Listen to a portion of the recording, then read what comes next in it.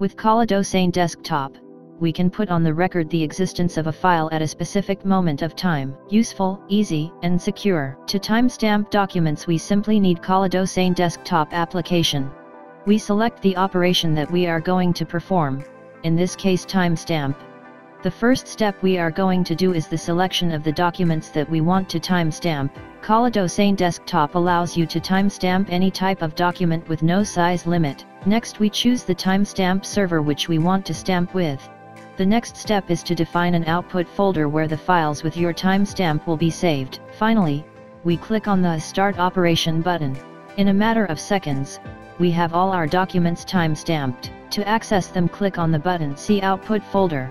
As a result, we obtain two files, the original document and the associated timestamp. XolidoSign Desktop ensures that a set of data existed at a specific moment of time. Free download in www.xolidosign.com.